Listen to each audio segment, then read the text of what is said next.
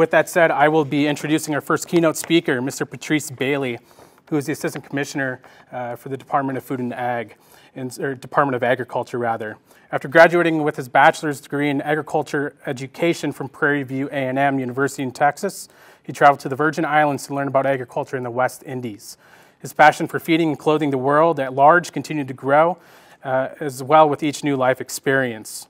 He then received his master's degree in agriculture education at Iowa State, spent time in New York, and now we welcome him here as a Assistant Commissioner of the Food and Ag. And so we're excited to hear a little bit about Patrice's story and his experience as coming from a diverse background and as an African American into the state of Minnesota and the department. So please help me welcome Patrice Bailey. Well, it is so great to be here. I was telling Tom Peterson, my boss, the commissioner,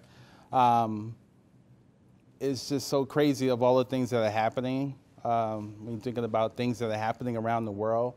And so what I would like to do is talk about a little bit about my journey coming from Harlem, where I grew up, to where we are today, and sort of looking beyond today is sort of that the theme. So again, my name is Patrice Bailey. I serve as one of the 4 commissioners here at the Minnesota Department of Agriculture.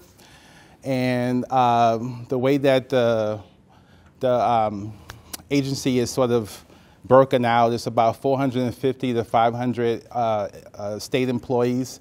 And there are 2 assistant commissioners that sort of split up 6 divisions. So I have sort of, seems like the bigger ones. I have feed and food safety, which includes all the breweries, the wineries, and manufactured pet food. I have dairy and meat inspection, and I also have ag marketing and development, which sort of has like 13 other things like Minnesota Grown and Ag in the Classroom, and all of those things is under my portfolio.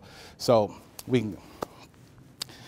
as you can see, my journey of New York is that the thing that you don't see, minus a few trees, is any land, right? In terms of agricultural land, everything is concrete, big buildings everywhere, and so. The picture on the left is Harlem, and the picture on the right is still Harlem too. It's just that I wanted to sort of put that contrast there of the things that I see or saw in terms of perception. The next one. More things that are happening. This is 42nd Street. I don't know how much the light bill is for 42nd Street, but it's like this during the daytime with all these lights all the time.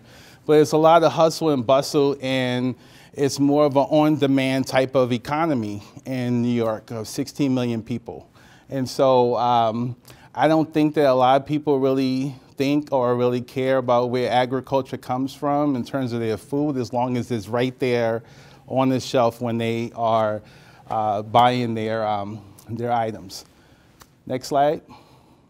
So the question is, why agriculture, and what was it that sort of drew me in to agriculture? Well, you can go to the next slide. So it wasn't until my senior year, I had 6 months left. My mom said, "So what are you going to do?" I said, "Well, I'm going to be a lawyer." And she said, "Well, there's too many lawyers out there. Why don't you do something that you can always feed yourself in any part of the world that you may happen to find yourself?" And I said, "Well, what is that?" And she said, "Agriculture." And I said, "Oh, I don't want to be a farmer." Next slide. I don't want to be a farmer because the stereotypes that I always have seen have been these stereotypes of tractors. And being that I grew up in Harlem, I didn't see tractors. We didn't see knee-high in July. We didn't see any apple orchards.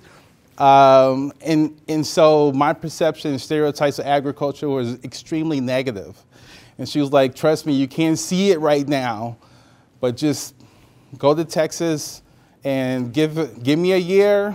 If you don't like it, go to law school." So next slide. So one of the things that I did that very thing. I went to Prairie View A&M University.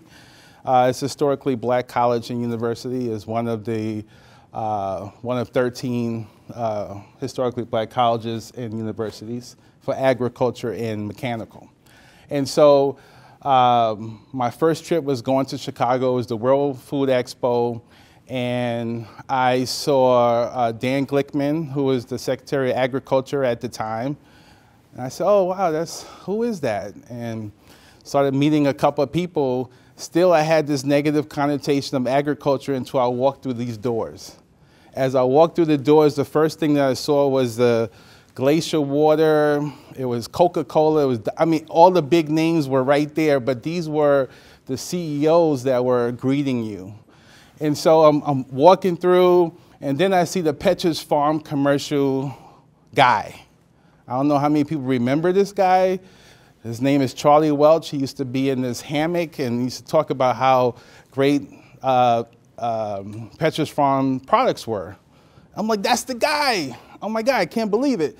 So I spoke to him for an hour, and after I had the conversation with him, I was sold on agriculture, and I didn't look back since. And so we can go to the next slide. So one of the things that continue to happen, and we talk about the hands of time move very slowly. Well, they really do when you're thinking about it, because if you're thinking about agriculture in Minnesota, it's very white. So it wasn't until 2019 that that sort of cycle broke. And so thanks to Tom Peterson, that he didn't want the same old thing happening. He wanted to reach out to other communities. And so here we are, 136 years later. And this is where we continue to keep moving. But I have to say agriculture in Minnesota is in a good position. That's one thing I can say. But we still have issues when it comes to our emerging farmers. Next slide. So this is the team. It's Tom Peterson, there's Andrea, there's Peter Chesset, and myself. And so these are the folks that run the agency. And I was saying Peter, so I had those three. So with Peter, his three folks that the divisions that he managed is pesticide management division. He also has plant protection, and he also has, we share a lab with the Department of Health. Sorry, they have more real estate than we do. But we're in the agriculture building, the Freeman building, named after Mike Freeman's dad, who used to be the Secretary of Agriculture during the Lyndon Johnson administration. Next slide. So the mission that we have is really to protect the food supply for 6 million people, 6 million plus. But even though this is our mission, in terms of making sure that the economy is strong, we do it with the budget is less than 1% of the state budget. So just imagine the surplus that we have is close to, I would say, close to 10 billion because we haven't received the American Rescue Plan money yet. So, so we do all of this work, and we have an amazing staff to do these things. So we do a lot of inspections. We do a lot of traveling to farms and making sure that we are making sure that everyone is being responsible and taken care of. Next slide. So about 3 weeks ago, I went to California for the Natural West Expo, which is the largest organic and food show in the world. So I was there, and it was great to see 60,000 people. But I also saw that it was $7 a gallon. And so I saw this, and I said, it is an arm and a leg. Because I was just gassing up the other day, and I was 409. I said, wow, 409. And that continues to go up. And you're thinking about the supply chain. So where is agriculture today? Next slide. So if you go to our homepage right now, this is what we're dealing with, front and center. Tom is up in Wilma right now with Andrea and the governor, dealing with this high path. It's now in 15 farms are affected right now, so that's 500,000 birds and counting. We're actually doing better here than Iowa. Iowa is at 5 million and counting. And so the incident management team is working 24 hours a day to try to contain this. And so this has sort of been the talk of what's happening at the legislature too, because coupled with this, prior to this happening, we were dealing with trying to get the drought package passed. And this is the drought from last year. And so Tom has been really working hard to make sure that they pass it now and not after they come back from the break. That starts today, their Easter break. But these are the type of things that are happening, and these are the things that are always top of mind when you're thinking about food safety. So next. So this is what you see, right? You see a lot of gabbling. You see a lot of people trying to work together. I know people have definitely seen a lot of issues around schools going on strike. And just the other day, Melissa Hortman was proposing to have $1 billion for all the schools, and the other side said, no, they'll just we gave you $30 million last year, and we don't have to give you anything this year. So we're going to still continue to work on that process, but I think the more money that we have, the more problems. It really is that way. Next slide. So the issue that we deal with, that I deal with quite a bit, is not just the black farmers, but since we have 11 tribal nations in Minnesota, you're dealing with those issues as well, and trying to make sure that farmers are being counted in terms of where they are in the state. So the last ag census was in 2017. The next one is in November of this year. And so you can go to the next slide. We always are trying to find out where are emerging farmers in the state. Now these green spots that you see are where a lot of the emerging farmers that are on the working group, this is where they're from. But as you can see on the western side of the state, it's pretty blank. And so one thing that we always have to deal with is where are the emerging farmers, but also the definition of what is an emerging farmer. You go next one. I would say that an emerging farmer is anyone that has 0 to 10 years experience. And most of the emerging farmers are located in the 7-county metro, mostly in Hennepin County, but they could also be in any one of these first 7. We try to make sure that when it comes to land, which is one of the #1 barriers, that people know where the land is. And I was just having a conversation with Angela Connolly, who's the Hennepin County Commissioner, and she was telling me that they have land there. And I said, well, how much land are we talking about? She said, there's land everywhere in Hennepin County.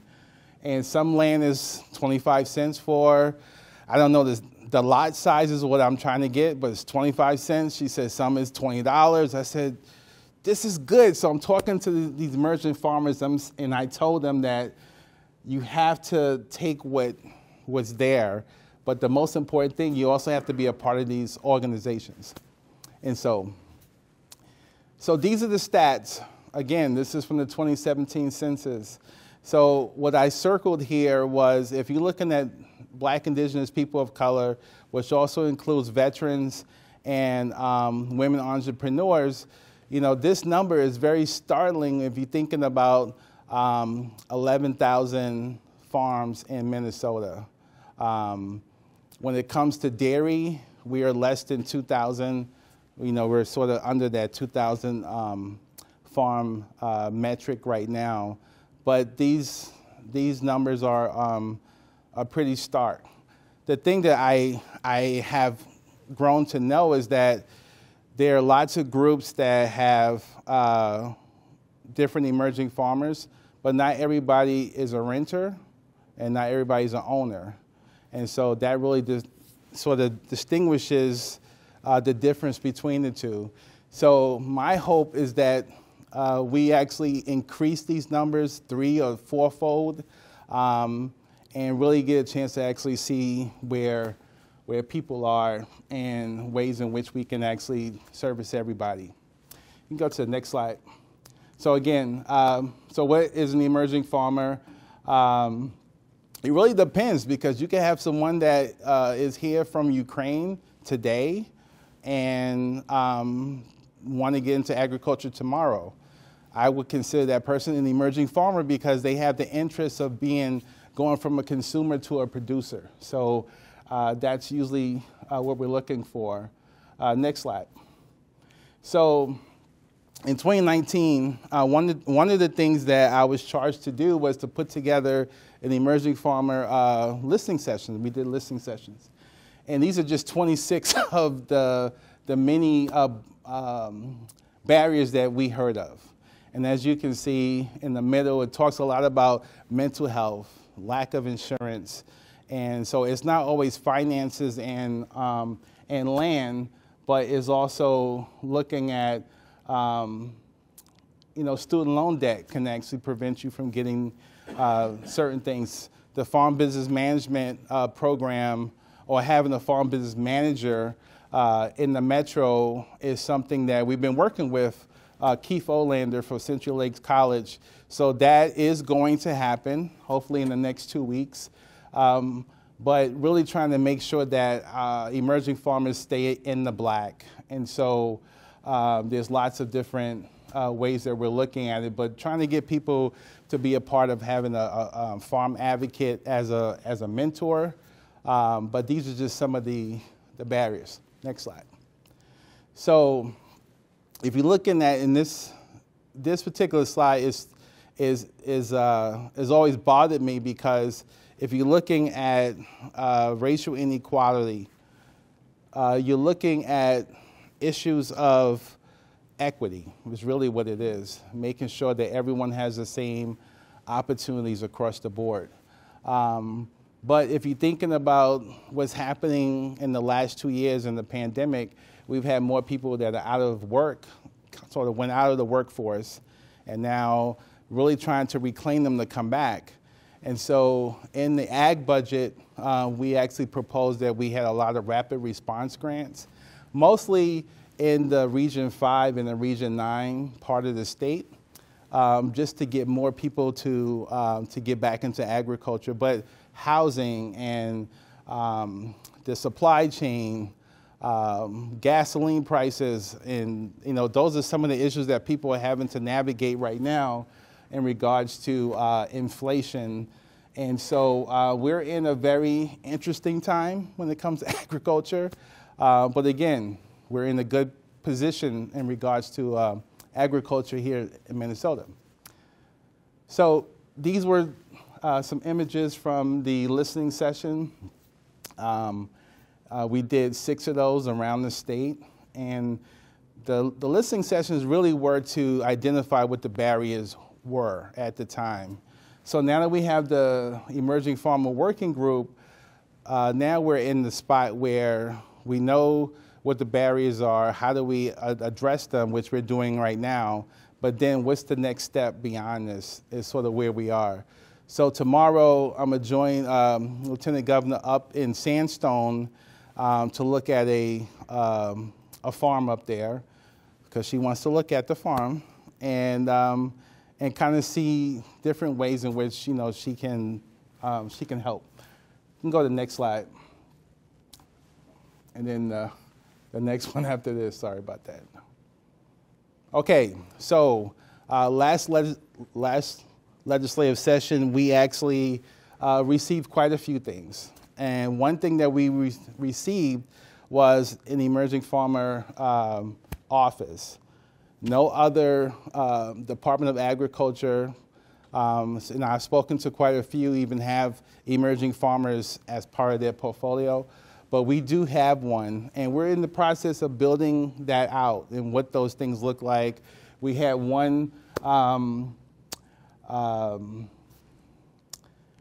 hearing about this report, and so we're hoping that they put some money into some infrastructure for that particular office, but we're just building things out right now. So the things that are happening next and what's going on is we're doing promotional opportunities right now, developing sort of a working draft for the next 3 years, because this working group technically is supposed to sunset in 2025. We wanted to go into perpetuity and go beyond that. So, but these are just some of the things that we've been doing and working with different stakeholders. And we're working with trying to get a farm advocate to help emerging farmers as well. So, next slide. So these are some current opportunities that we've been able to do since the office was. It hasn't even been publicly announced yet, but we've had some really amazing opportunities to be able to reach out to Fond du Lac in terms of the certification program, White Earth. You'll be working with Hennepin County on some land issues, but really trying to expand. And the person that I hired for this particular, she's just an office of one. So I told her that you can't be everywhere. So you got to be creative of how you do it. But no, we've been really thankful that we've been trying to get the word out before it gets announced. Next slide.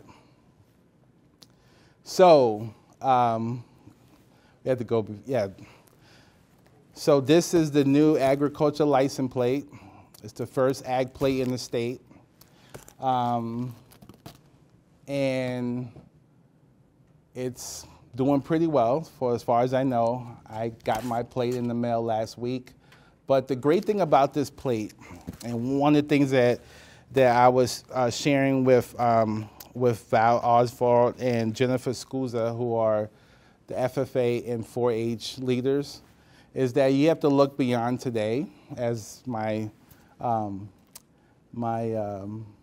title of this presentation, because agriculture is changing as baby boomers are continuing to retire at a rapid rate. You have more people that are emerging, if you will. People are younger that are thinking about land transfer, and also some farmers are thinking about heirs. Some of their heirs don't want to take over the farm, so then what? And so the plate really has a credence to that. The thing that you don't see in the plate, and this is on purpose, is that you don't see the two logos of FFA and 4-H, even though they are the beneficiaries of the finances that come for this for programming, because they wanted the plate to be supporting agriculture for all, that wouldn't be a barrier, that people wanted the plate but they weren't a member of that particular, these two organizations. So, so that's the plate. It's available at any DMV right now. And please support these two organizations. And next slide is, thank you guys so much. If you take a picture of this QR code, hopefully it will take you to the Emerging Farmer Working Group webpage, which also has the meeting. We have our meeting this Friday. The working group meeting is available to all. But we really start to tackle some issues at each of the meetings. And this particular one, we're going to be, amongst other things, we're going to be talking about farm business management and the scholarship opportunities that are existing. Other than that, I just want to say thank you so much for having me. And if anyone has any questions. We got time for a few questions. Let's give Patrice a round of applause. Thank you. Thank you so much.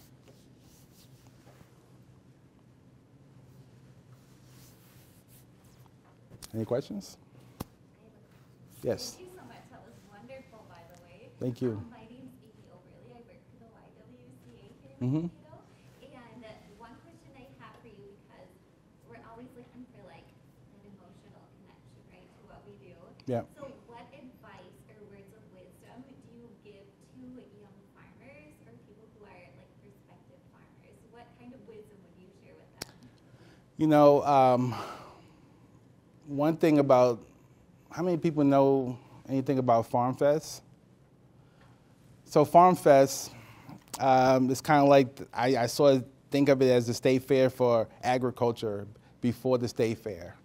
And this is sort of all the movers and shakers are there. One of the things that you don't see there is a ton of diversity, but one thing that happened last year, which was the first of my 3 years of going, is there being a lot of conversation about membership. How do we get more diversity within our membership groups? Farmers Union, Farm Bureau, Second Harvest. And so Farmers Union actually 2 days ago created a membership category specifically for emerging farmers and 16 and above. And the one thing that I always tell emerging farmers is that even though you don't have any land, be a part of these organizations, because that's your lifeline into agriculture. If you don't have that, you won't really do well up here. And so, and if you are a member, you can still make the case that even though I'm a member, I still don't have land. So that could still be an issue that that could be top of mind. But those are the type of things I always say you have to be involved and increase your networks within these groups. Yes.